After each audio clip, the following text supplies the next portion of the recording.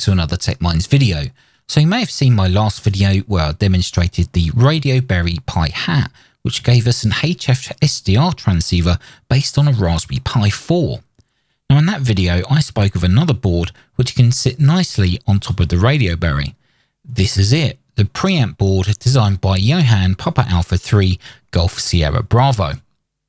Now to get the preamp board working, you must install the dev version of the Radioberry software, and you must also provide a 12 volt supply directly to the preamp board.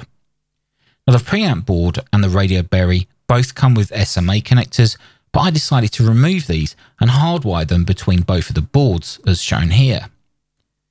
Now here we have everything connected, the power supply for the Pi 4, the 12 volts for the preamp board, an Ethernet connection to my network, and of course a patch cable going to my SWR and power meter, which has a dummy load fitted to the output.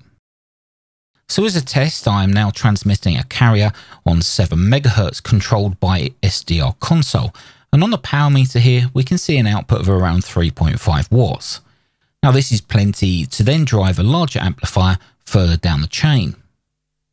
Now what is interesting is that when the preamp board is attached and working, the temperature shown on software, whether it's the Pi HP SDR or the SDR console, it shows the temperature of the finals.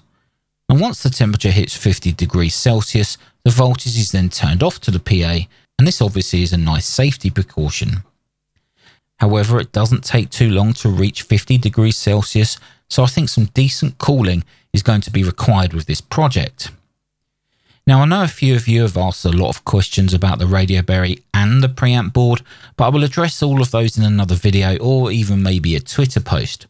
But the common question is, where can I purchase a preamp board? Well, the short answer to that is currently nowhere. The designer of this board has made a few and has now run out of stock with no plans to manufacture any more. However, Johan has provided all the Gerber files or KiCad files and the bill of materials, so we should be able to make our own. Maybe we need to do some form of group buy. I'll look into this further, and if you're interested in this, then please leave a comment below so I can gauge interest. Well, that was it guys, just a short video on the preamp board. I'm sure you've got a lot more questions, but I'm about to go on holiday, so I'll catch you when I'm back. Thanks for watching, take care, and I'll see you in the next one.